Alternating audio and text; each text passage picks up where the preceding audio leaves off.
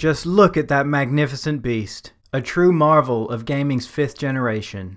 Released in late '93, the Panasonic 3DO debuted for $700, famously setting the bar for high price points. A short while later, the company dramatically slashed the price of the system down to $500, a 29% cut. That's massive, and surely the most substantial price cut in game console history, right? Well, not so fast. In this video, I'm going to explore system price cuts that occurred over the last 30 years in the United States.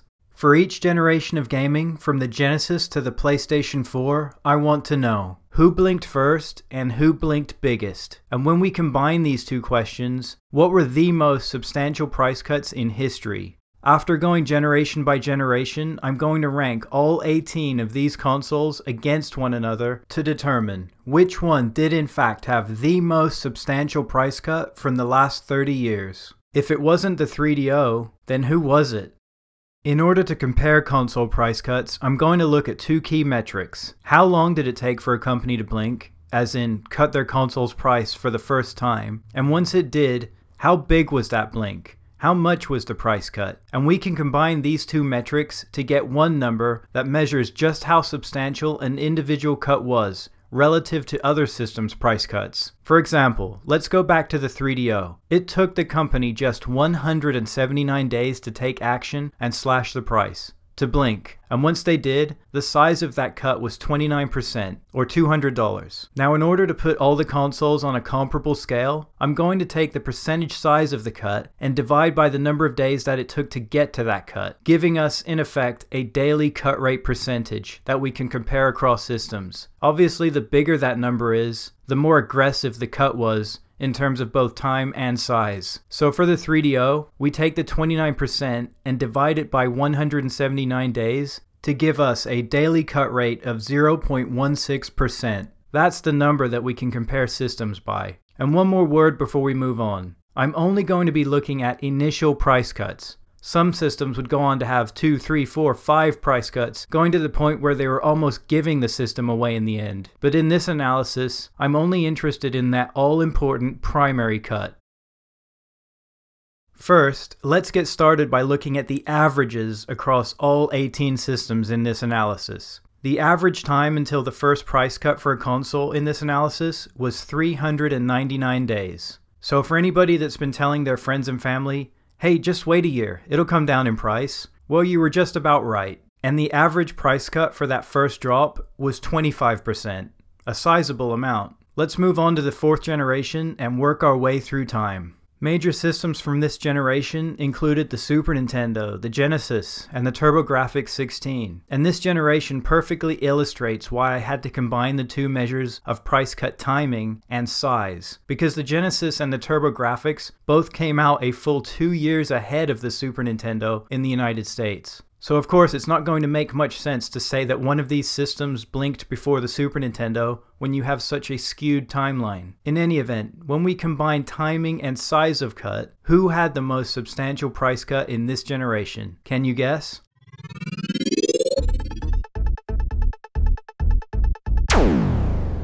It was the TurboGrafx-16. It took 641 days for the price cut to come, but when it did, it was a full 50% cut, double the average, and taking the system from $200 down to $100. That's a daily percent cut rate of 0.078%, the biggest of the 4th generation. The Super Nintendo is the next most substantial, with a cut coming just 145 days after the system's release. Highly indicative of the competition existing between Nintendo and Sega at the time. But the cut itself was of modest size, at just 10%, taking the system's price from $200 down to $180. As for the Genesis, that system's first cut came 656 days after the system's release, and it was a 21% cut, shifting the price from $189 down to $149. Speaking strictly in real time, the Genesis cut actually came a little ahead of the Super Nintendo's release, clearly a strategic cut. Comparatively, the Super Nintendo had a daily percent cut rate of 0.069, more than double the 0.032 rate for the Genesis.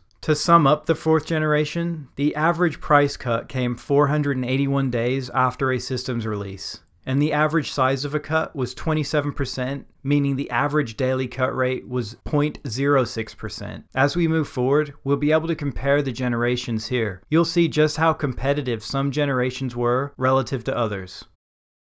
The 5th generation of game systems, my favorite. It was a time when the competition was fierce and numerous. 5 major systems were fighting for ground during this time. What's not to love here? The 3DO, the Jag, the PS1, the Saturn, and the Nintendo 64. But who ended up with the most substantial price cut here? Was it indeed the 3DO?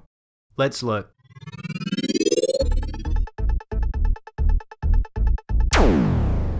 I consider this surprise number 1 in this analysis. It was the Saturn, not the 3DO. The Saturn's first price cut came just 144 days after release, lightning fast, the fastest of any cut in this analysis, and dropped the price by a significant 25%, going from $400 down to $300. This represents a 0.175 daily cut rate as compared to the 3DO's cut rate of 0.16% with these numbers here. Close, yeah. But the Saturn does take it, in a bad way. After the Saturn and the 3DO, the next on the list for the 5th generation is the Nintendo 64, with a very fast price cut of 25%, going from $200 down to $150 in just 169 days. This strikes me as particularly aggressive, seeing as how $200 was a low initial price point to begin with. The PlayStation 1 comes next with a big 33% cut, coming 250 days after release, and taking the price from $300 down to $200. Sony is the king now, but back then it was scraping and doing whatever it could to get a foothold, just like everybody else. I told you this was a crazy time, but to me this is the craziest. The Jag, a system that was desperate from the beginning, but yet it took a full 616 days before its first price cut. But when it did finally cut, it was a desperate one, at 40%. Taking the price from $250 down to $150. That doesn't come across as strategic, just panicked, like an overcorrection when you nearly fall asleep at the wheel and jolt awake with a big tug on the steering wheel.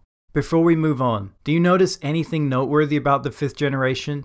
Besides the Jag, all of the cuts came much faster than the console average, and all of them are equal to or greater than the size of the average cut. It was truly a wild time. Let's look at the overall numbers here. In the 5th generation, the average time to the first cut was just 272 days, and was 31% on average when it hit, giving an average daily cut rate of 0.11%. These are far more aggressive numbers than the prior generation, and really give an insight into just how ferocious things were in the mid-90s. It was real cutthroat stuff. Now things do quiet down a little here as we move into the new millennium, but there's still a lot of activity. The PlayStation 2, Dreamcast, GameCube, the original Xbox, all heavy hitters. But can you guess who had the most substantial cut? Here's a hint. It's not who you might be thinking.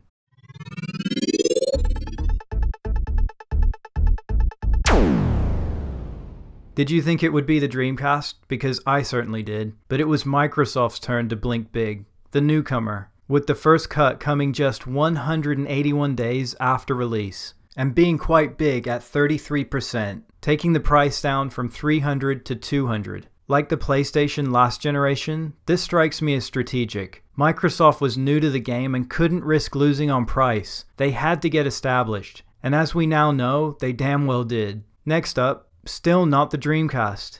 The GameCube has the next most substantial cut of this generation, with a 26% cut coming just 184 days after release. Then of course we do have the Dreamcast, which nearly ends up hitting both of the overall averages. A 25% cut, taking the price from $200 down to $150, and coming nearly a year after its release.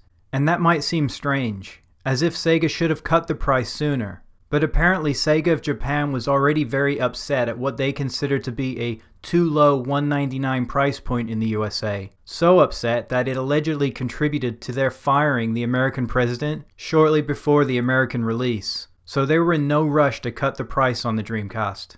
And finally for this generation, the PlayStation 2 takes a long 565 days to cut the price 33%. From $300 down to $200, and probably scaring the hell out of the competition. Although that cut took a long time, it's not even close to the longest in this analysis, as we shall soon see. So while not quite as uber aggressive as the 5th generation, this generation still puts up some aggressive averages, with the average cut coming 322 days after a system's release and being quite steep at 29%, giving this generation an average daily percent cut rate of 0.09%. Moving into Generation 7, things settle even more and we're down to just 3 big players in the industry. Care to venture a guess as to who had the most substantial cut here? Here's a hint. One of these systems had the longest duration to the first cut of any system in this analysis.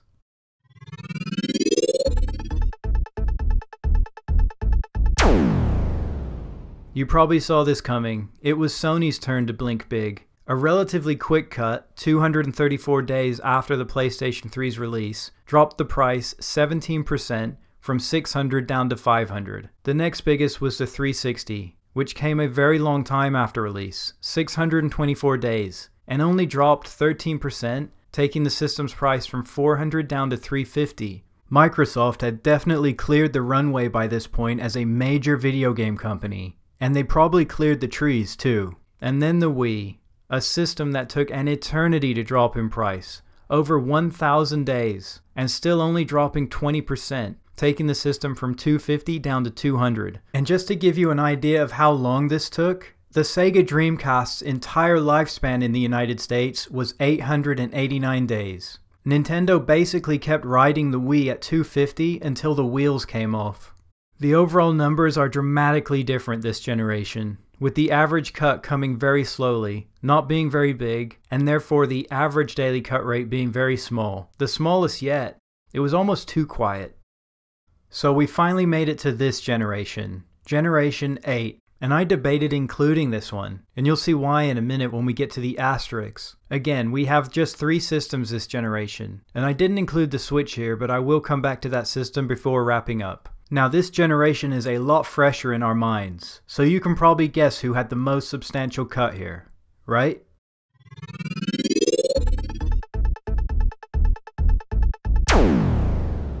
Indeed, it was the Xbox One, but here's the asterisk we have to put here. This is the first time a system has dropped the price by taking something away, in this case the Kinect. And by removing that periphery, the Xbox One dropped its price less than 200 days after release and by 20%, taking the system from $500 down to $400. So yeah, it's a price cut and probably born out of some level of desperation to keep up with the PS4, but it's still not a pure cut like the others have been in this analysis. Next up is the Wii U. Although this is more than a little head scratching, the system took over 300 days to drop by just 14%, from $350 down to $300. And I say head scratching because the Wii U was selling so poorly from a relatively early time. And for that reason, I would expect to have seen a price cut come much faster and be much larger than 14%. It's as if Nintendo didn't care all that much, or didn't feel the need to act desperately. Maybe they'd already mentally moved on to the Switch, and didn't much care what happened to the Wii U.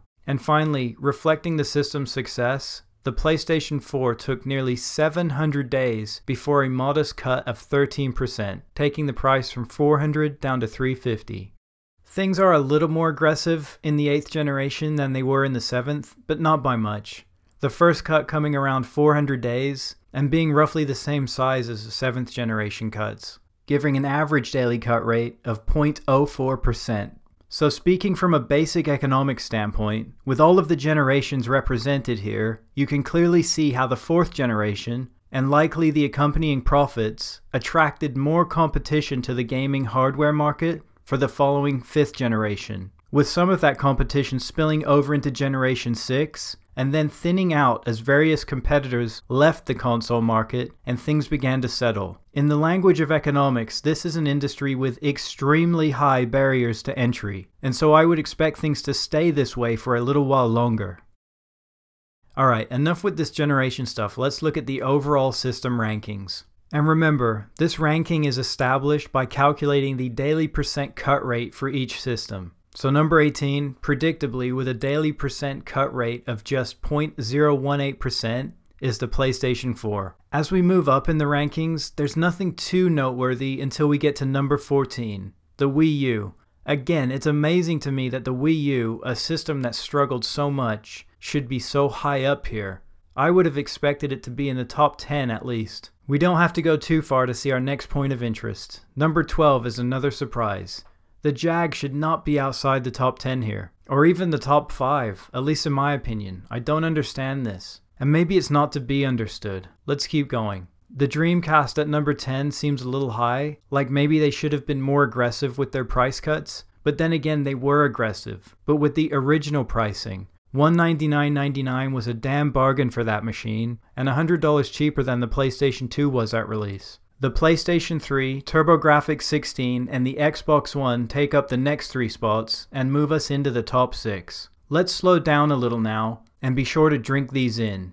With a daily cut rate of 0.135, the PlayStation 1 is up high, and that's no surprise. Many from the 5th generation are in the top 6. At number 5 with a cut rate of 0.139% is the GameCube, from the competitive 6th generation. Number 4 with a high cut rate of 0.148% is the Nintendo 64, another from the 5th generation. Now this is a big one. At number 3 with a daily cut rate of 0.16%, drumroll please, it's the 3DO. I told you it wasn't the most substantial cut ever, but it is big. Number 2 with a daily cut rate of 0.175% is the Saturn. So 4 out of the top 6 are from the 5th generation. And by process of elimination, can you guess who number 1 is? With a daily cut rate higher than any other at 0.186%, is the original Xbox. This system's price cut was the most substantial in history, at least by this combined metric. And from the way things worked out, I would say it was a wise strategic decision for Microsoft to do that. It got them into the game, and they haven't left yet. Before we go, let's briefly touch on the Switch. As of the time of this video, the Switch is just over a year old. And based purely on the averages in this analysis, we might reasonably expect a price cut fairly soon. And we might also expect that price cut to knock about $75 off the price if it's consistent with the average. But those are just assumptions based on historic averages. And remember, the Wii's price didn't drop for over 1,000 days. Could Nintendo try and break that record? Who knows? This analysis was a lot of fun to put together. I hope you found it interesting. The format of my channel is to release stuff like this as often as I can. So please like and subscribe if you find this kind of thing engaging. And until next time, all the best and the sky is the limit.